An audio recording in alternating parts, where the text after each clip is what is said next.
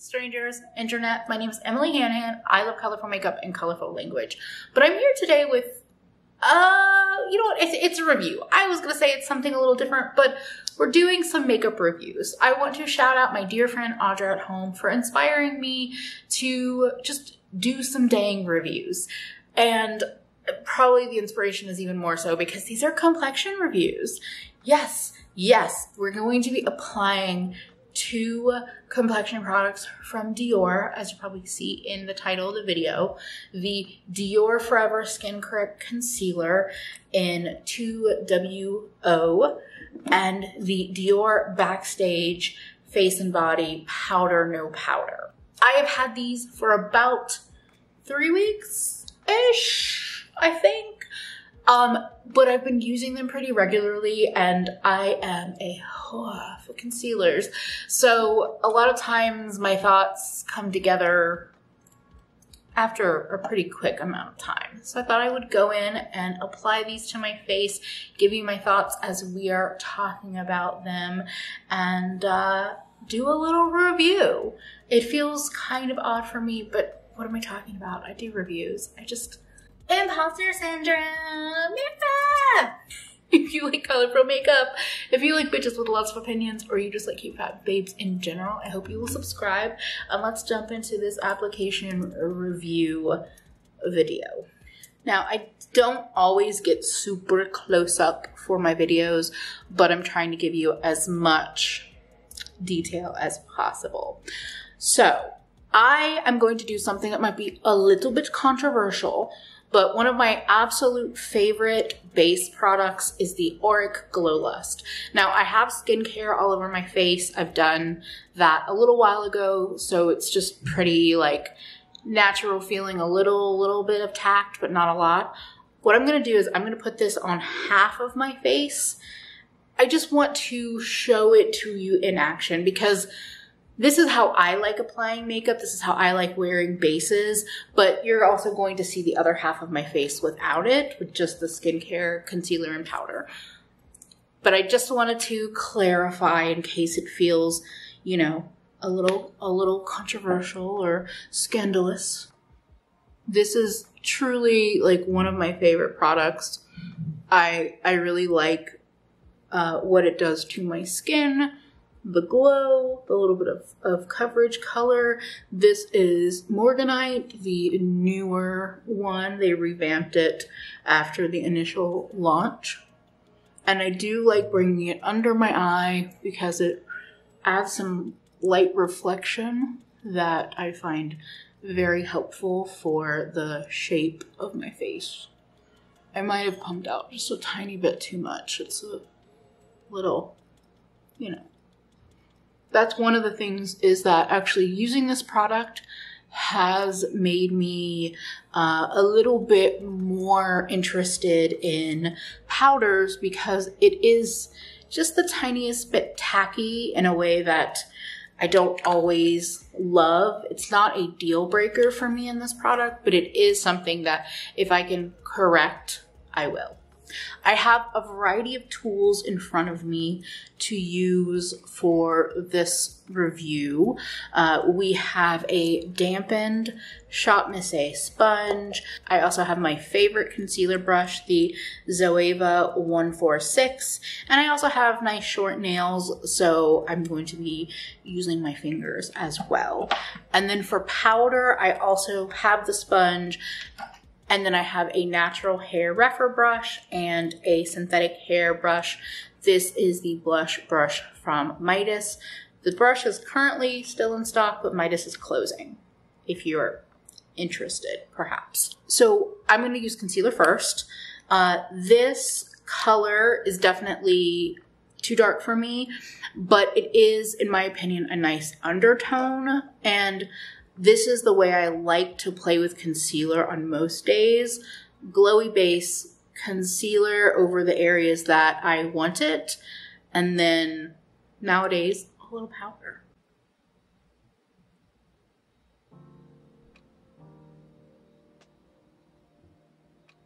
These are usually the areas that I put the concealer down: under my nose, under my mouth, my eye, under eyes, and like brow, like right in that center, and sometimes a little bit out here, or a lot, depending on the day.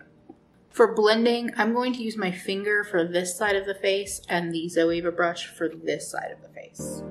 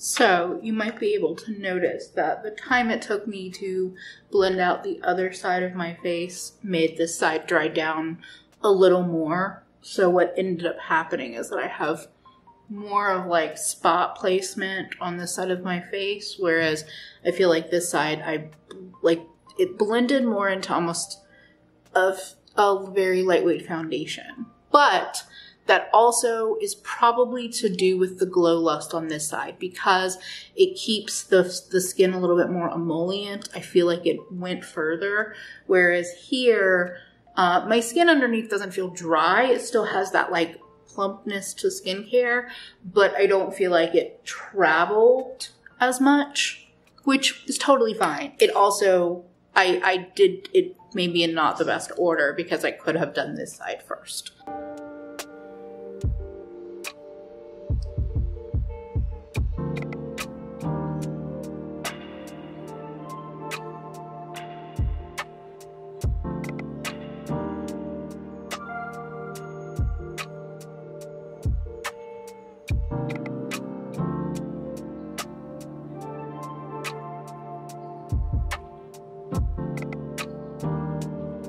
And you might be thinking, why didn't you just grab a bigger brush if you're going to apply it like foundation?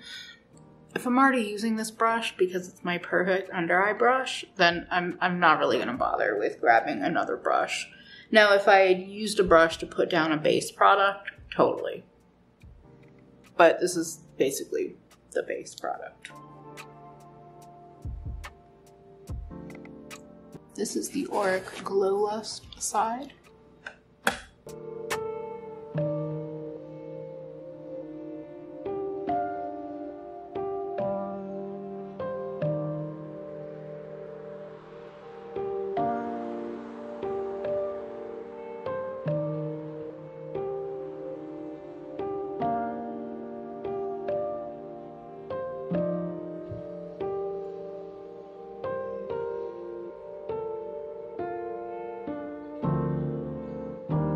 Excuse the little pimple that is healing, open and healing, whatever. Excuse that.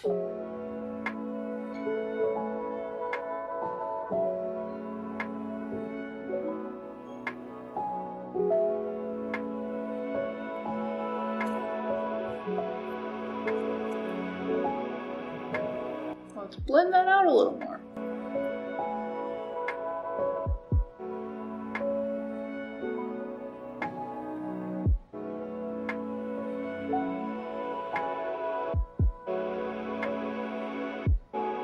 So that is the concealer application. here's the thing about this concealer. It is incredibly lightweight to me. And that is what is making it a standout for me. I love a huge amount of concealers in an array of textures, from the thicker, higher impact Pat McGrath to the thinner, more sheerable Rare Beauty and Flower Beauty light illusion concealers, to the really whipped, creamy Oma Beauty concealer and even the e.l.f. hydrating camo concealer, to the emollient and kind of whipped Rose Ink concealer, the high impact but very emollient concealer. There's probably other ones that I've talked about on this channel that I also love. There's something about the way this has a thinness but still coverage, but also, in my opinion, a bit of luminosity. Like, yes, to me this under eye has more shine to it because of the Glow Lust, but even without the Glow Lust, I think the formula still gives you a little bit of reflection and radiance, and I really like that because of the shape of my face. So like, even on this side, I feel like, you know, at some angles for me and my high critical like look at things, I can still see the bags. But because the color and the reflection really like creates light on my face, then it doesn't bother me. And this side to me is much more subtle, but it still has a little bit of radiance. And I guess I will say, shout out to my friend Thorn, who mentioned bringing highlighter or illuminator all the way under your eye, especially if you wear glasses and you have deeper set eyes. That's the takeaway. But I feel like on this side, it still gives some, I wouldn't say as much reflection, but to me, it doesn't look matte, but it also doesn't look too dewy or too like glowy, in my opinion. And I think on days when I come in with my skincare more like a little more freshly applied, I find this concealer behaves even more like radiant it's not sparkly in any way. So I'm a fan. I'm sure that the luxuriousness of this whole experience is a bias for me, but you see it on my skin close up. I don't feel like it looks too dry or too heavy.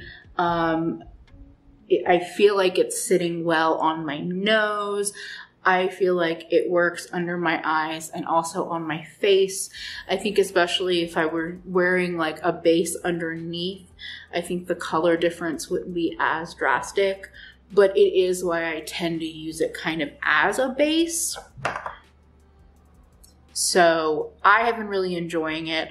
I like blending out with my fingers. I like blending out with a brush. There is a convenience to this brush. I do think that actually also the warmth of my fingers mixed with the Glow Lust might be a reason why this side looks even more luminous. But also for me, reviews and products that I love are about how they wear with other things I already love. So again, this is me and my imposter syndrome with application review videos. So that's why I'm explaining myself probably a lot.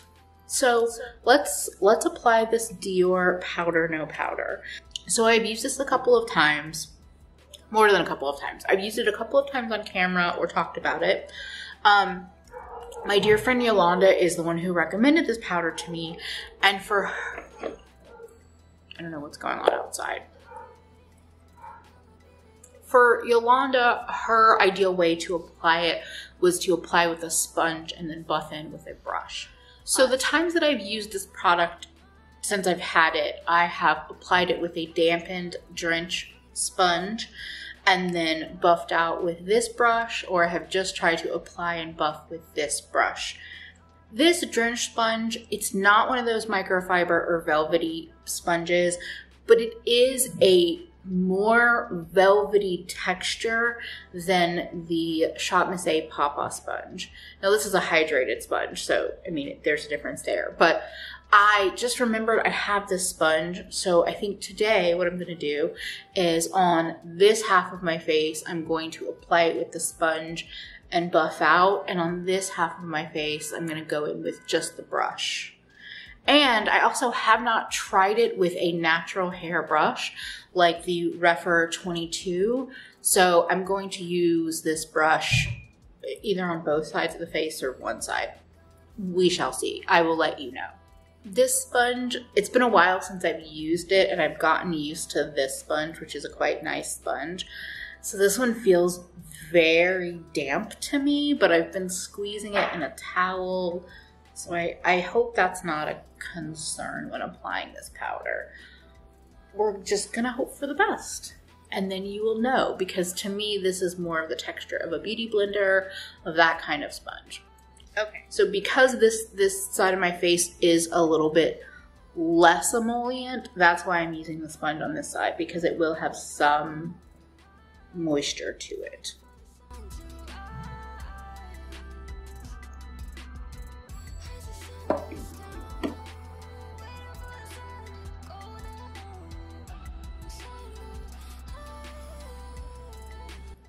I went into the pan again and picked up more.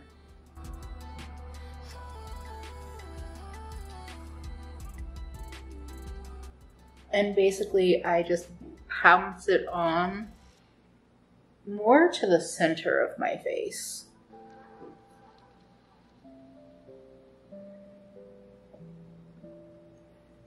Now, this brush has been used in the past, but I picked up no product.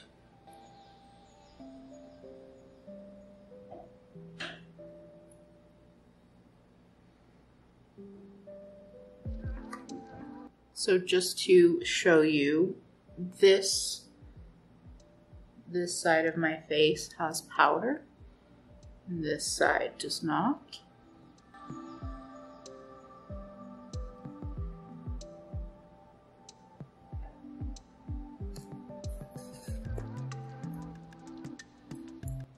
Powder, no powder.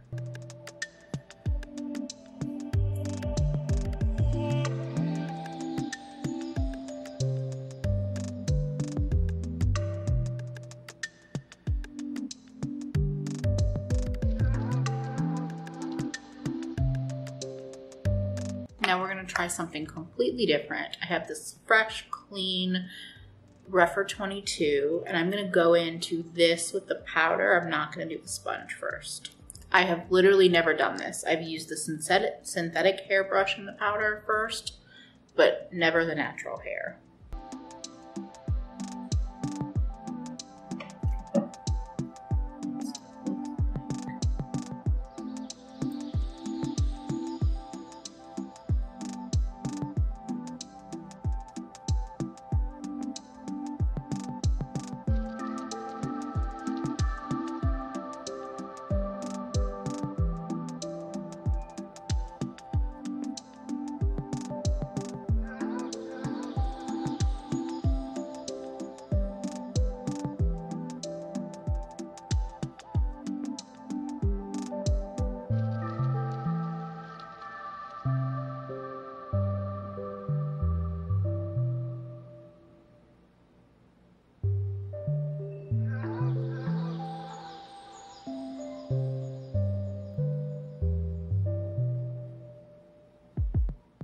So let me know, do you see a difference?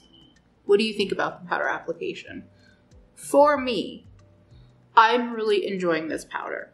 Now, as you can see, I mainly apply it to my T-zone. I don't put it on my under eyes. And oftentimes I will put it to, actually I am gonna put it down here.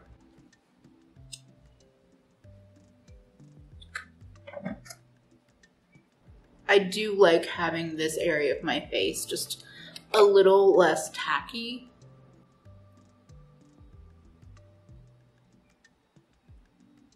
And if you were to go in with a little bit of a heavier hand than myself, over like, and especially over less dewy skin, this powder gets like a velvety feel. Like I feel that more on my forehead, whereas I think where I had perhaps a little more skincare and the Glow Lust, yeah, no, on this side of my face, it's not like solid velvet, but it is a little bit velvety.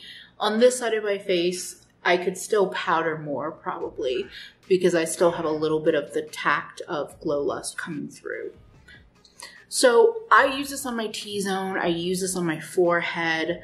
I like using it before I go in with highlighter and blush, but sometimes I will go in after with the powder, and I will also, sometimes it helps kind of seamlessly blend my skin to the blush, because the thing that this powder does nicely, in my opinion, is pore blurring. Like my pores are definitely still here, but in my like being critical about my face, blah, blah, blah, I think that it does help.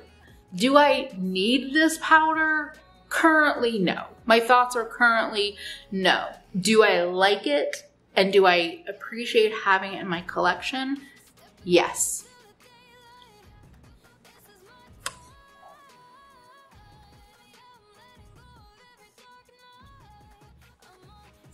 And do I think it can make us like a nice powder foundation? Yes. Like, I think that if you wanted to apply it first and then do blush and bronzer and stuff on top of it, I think that would work nicely. I don't put it in the areas where I'm gonna put what usually are powder products, my highlighter and my blush, because I don't wanna overkill, and I would rather kind of spot use it. But I have also put it on after I have highlighted and blushed, and still like just pinpoint in these areas, and it works nicely. I just like not having to worry about like if I do travel into those areas. But like, yeah, I really enjoy it. I like how it picks up on a natural hairbrush. I like how it picks up on a synthetic hairbrush. But I do have to say, I think that going in with a just barely dampen your sponge and wring it out as much as you can. Going in first and pouncing it on your face where you want like the most kind of impact, and then doing a little buffing is a really nice finish. And I know a lot of you might think that's a really particular amount of work to do for a powder, and I agree. But there are times in my routine where I enjoy a particular process, and there are times when I don't. I'm not gonna say that I don't consider this as like a grab and go easy product yet. As I use it more, that might change. This product though, I do think of as a grab and go easy product. I'm really enjoying this concealer under my eyes, on my face, using it as kind of like a base. Like I said, it has a thinness to it that is really nice without being too sheer or too like low coverage. It works for me. I will say, I think both of these products oxidize a little bit. They do, for me, I think deepen up just a little bit. And you might be able to see that on camera, you might not. But I have been enjoying it. It's a nice, like, you know, luxurious part of my routine. And I think that if you are looking for any of the considerations that I put out there, any of the characteristics I described, you might enjoy these products. Get them on sale. If you're gonna get them on sale. Whatever sale is happening, get them on sale. But also, don't feel like you have to buy bougie makeup. You know, I have budget favorites, I have mid-range favorites, I have high-end favorites. If you search my channel, you will find them all. But for me, I feel very happy with my purchases, and I will be curious to see my thoughts on both products as time evolves. But I don't feel like I'm making this review too preemptive or too early in owning them to have some pretty, like, well confirmed thoughts currently. So if you own either of these or both of them and you have any thoughts or any, you know, tips or pointers, definitely leave them in the comments, not just for me, but for anyone else that might be looking at picking either one of these up. I'm always happy to hear from you. Or if you have just any powder or concealer tricks in general, it doesn't have to be fancy makeup. We're just having a fancy moment right now. If you enjoyed this video, I would love for you to subscribe, perhaps join my Patreon or YouTube membership. Thank you so much to all my patrons and members. I appreciate you so, so much. And I will be back soon with something else, definitely more colorful than this. And hopefully I'll see you then. But most importantly, and I did almost forget, don't forget to take care of yourself better today than you did yesterday, because you are worth it. Bye, friends.